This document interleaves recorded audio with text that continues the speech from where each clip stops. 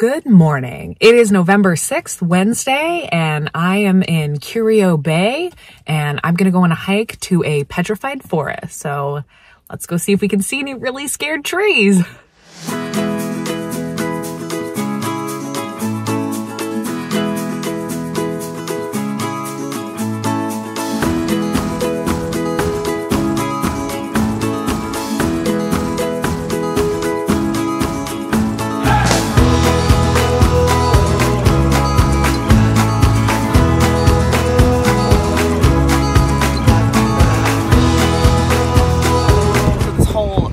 Coastal area here is the petrified forest.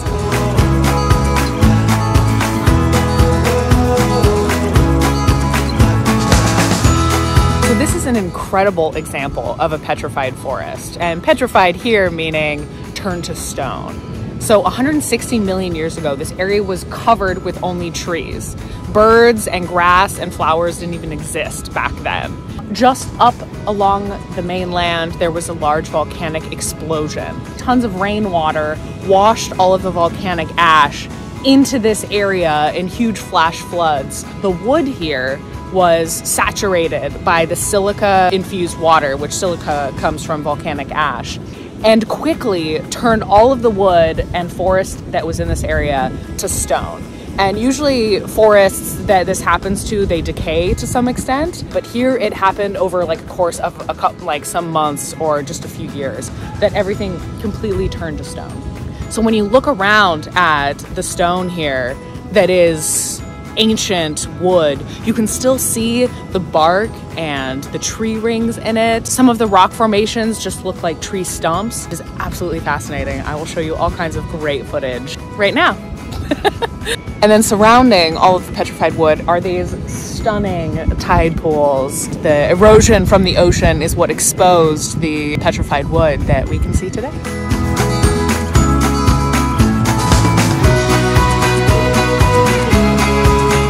So behind me you can see one of the trees that through the flooding was pushed over, laid down on its side and turned to stone. The whole tree length is still all right here. Tree stump, tree stump, tree stump, tree stump, tree stump, tree stump. If you can't tell already, I love rocks, and this is just blowing my mind.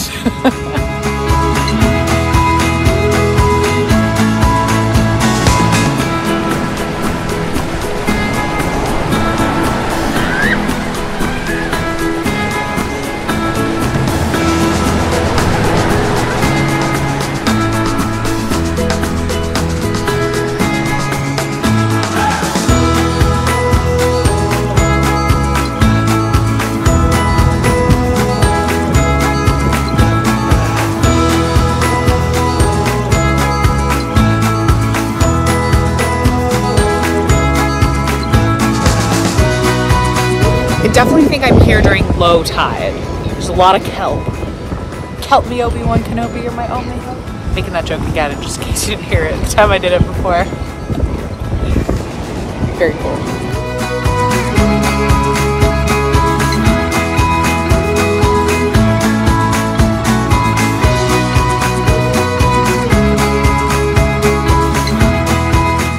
So this is just driftwood, but it looks almost the same. I actually had to poke it just to make sure, but not 160 million years old.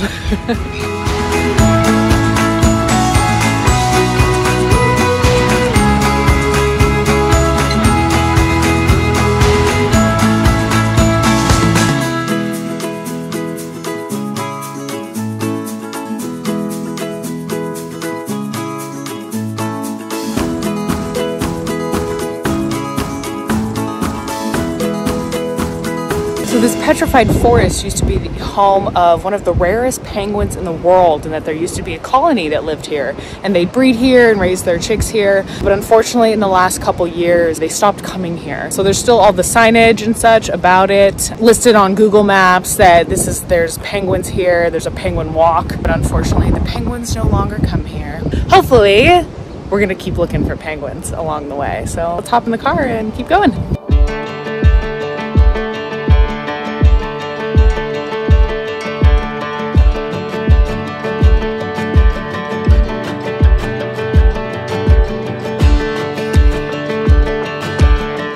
So this is a really unique example of a living forest right next to a petrified forest. So it was barely a 3-minute walk to then get to this track that I'm on now. I feel like I've completely stepped into a jungle after driving through lots and lots of farmland here. So these are direct descendants of the trees that were petrified millions and millions of years ago, just on the beach, not 3 to 5 minutes away. So really unique to get to experience the modern day ancestors of the rocks, the rock trees, the petrified trees that I just saw.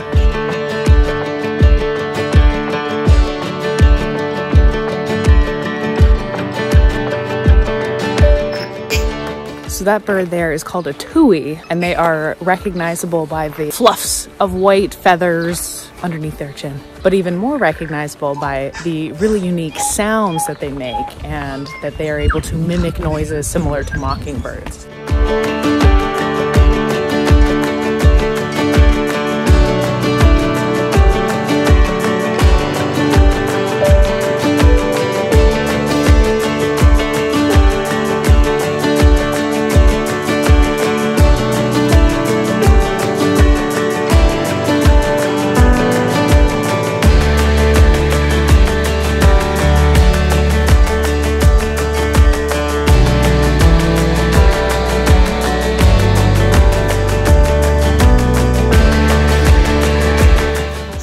To the Southlands! Straight to the Southlands!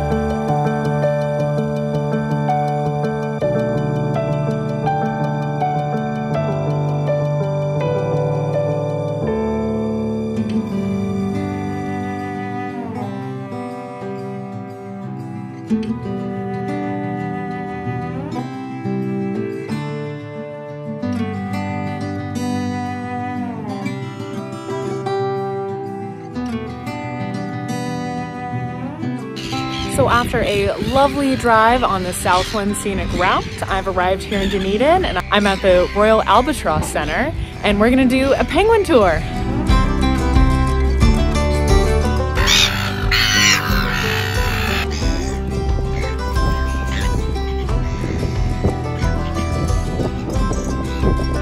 Now, if you think about all the penguins that you know of in the world, whether it's from nature documentaries or even from cartoons, and then have a look at Peter, what's the difference? The colour. All the other ones are black and white.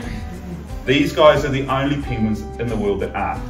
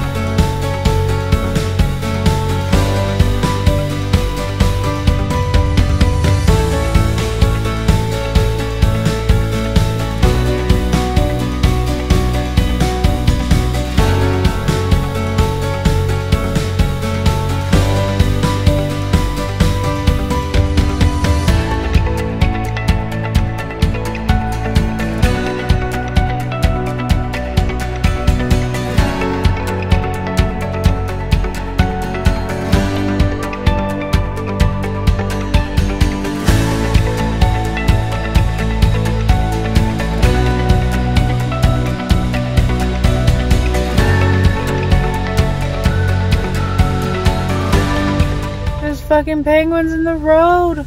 Oh my gosh. Come on, buddies. You gotta go. Good morning. It is November 7th and we are here in Dunedin out by the beach.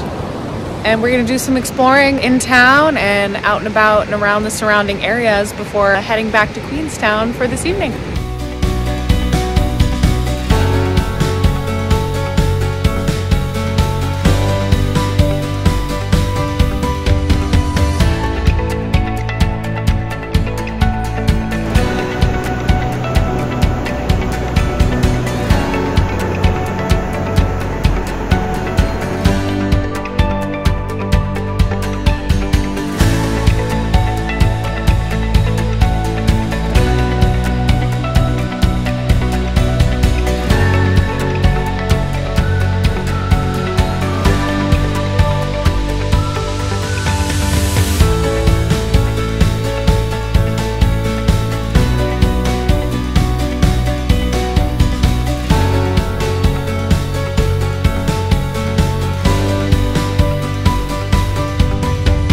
So unfortunately with my work schedule, I did have to leave Dunedin earlier than I expected to, but along my road trip back to Queenstown, I'm gonna stop at some cute little towns along the way. So here we are in Waihola Lake. I might be pronouncing that wrong. It's Maori for spreading waters. So beautiful lake behind me.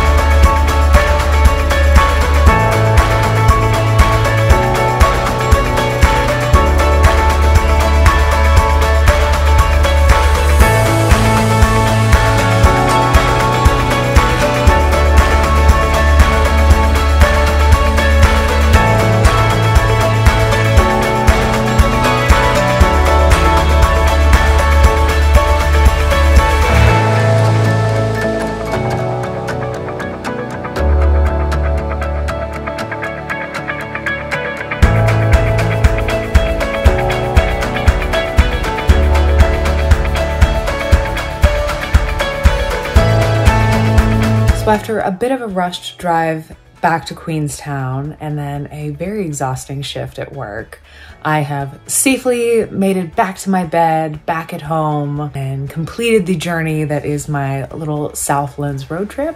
Total kilometers for the entire drive, and that isn't including Stewart Island because I wasn't driving then, was 966 kilometers, which is equal to exactly 600 miles. So overall, a really amazing road trip. I wish I could have been 3 times as long and I could have got to spend more time in each place. Especially would have liked to have spent more time in Dunedin and gotten to see the actual city. From where I was camping to where the Albatross Center was quite the drive. So didn't have a lot of time to spend in the city itself. So that'll just have to be for next road trip. But overall, such a fun area to explore. The Catlins were incredible. Love going through those New Zealand rainforests. Seeing the waterfalls was stunningly beautiful. And of course, all the wildlife along the way was such a treat to experience. Definitely didn't expect to spend so much time at the petrified forest, but totally got lost in checking out all those cool rocks and fossils, new trees and old trees along the way. Thanks for coming along on this adventure with me, and we'll see you for the next one.